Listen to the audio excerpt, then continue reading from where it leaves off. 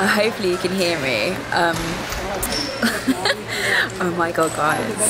The market for sort of higher shoppers market that I taking part in right now.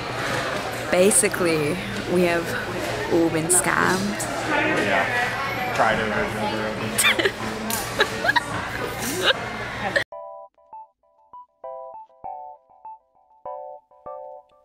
Sleeping boy. Scratchy.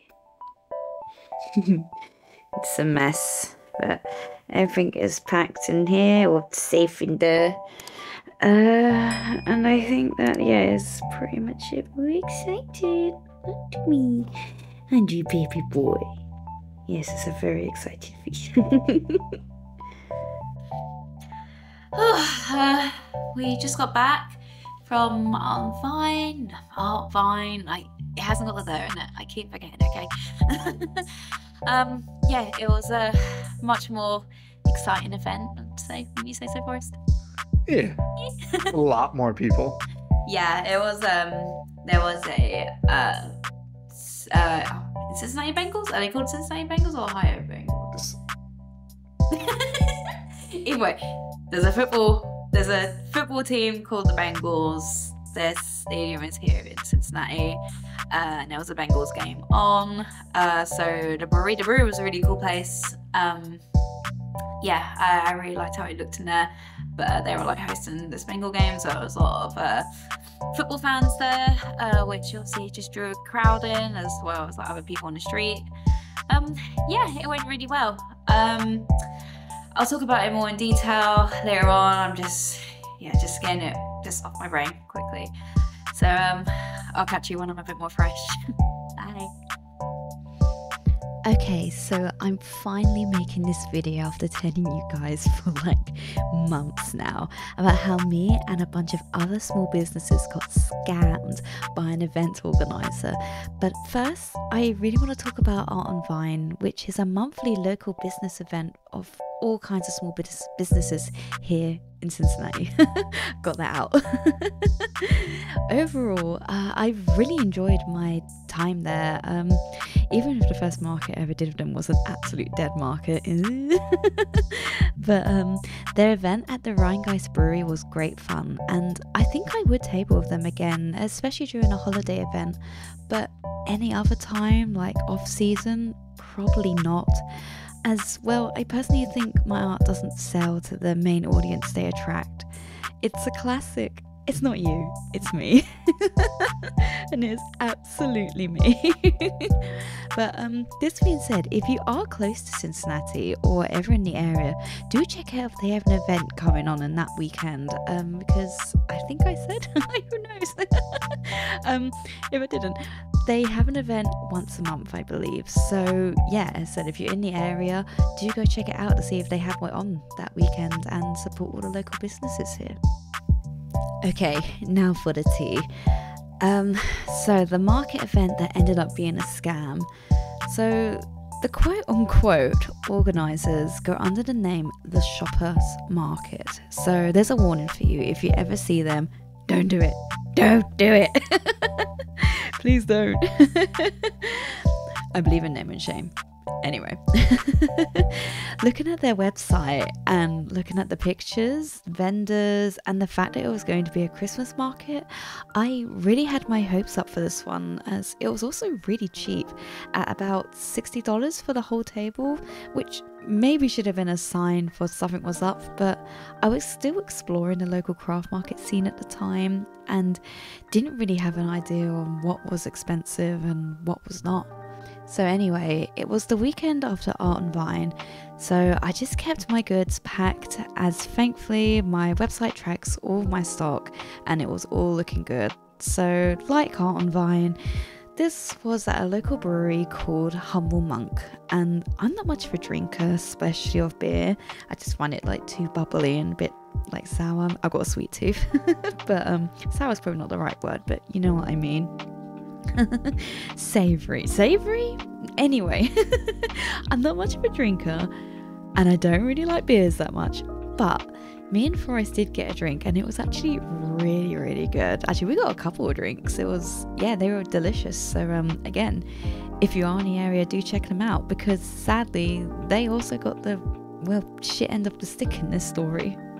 Unlike past events, we made a note to arrive early to grab a good spot, and honestly, it was a good thing we did, because, well, I don't know the exact numbers, but I do know that the organisers oversold the vendor space. Now, the space that we were given was for around 15 vendors, and 36 vendors showed up, with the promise of the event being an outdoor event, even though we were actually inside on the main brewing floor. See, this is what happens when I try to do my nice voice. No, I just can't speak. But yeah, like, what makes this worse is, like, Humble Monk had no idea that this was meant to be an outdoor event, so they were completely blindsided by that as well, and so had to make space for us. So because we turned up early, we were able to grab a space, but many of the other vendors didn't have this chance, and, well, they had to go home. And another reason we turned up early was because we were instructed to do so. I received an email about a week or so before the event telling me that there would be an organizer at the event who would then give us a dedicated space, and, you know, expected us to be completed about half an hour before the show, which is completely standard, but guess he wasn't there. Who could it be? Yeah, it was the organizer. So we, the vendors, and the help of the brewery staff, had to take control of the event. Where were the organizers, you ask? Down in Texas, of course, or it was somewhere similar to that. They were visiting family apparently, but either way, they couldn't come, but had said their friend was meant to be there. Well, that friend never showed up, so that was either a lie, or hey, maybe they were genuinely effed over by that person too. So yeah, no organisers in sight, cramped space which couldn't hold us all, and what else? Oh yeah, the very lack of advertising for the event. Now, the organisers did do one single advert, and that was on Eventbrite, but guess what? That even had the wrong date, so that's technically not an advert at all.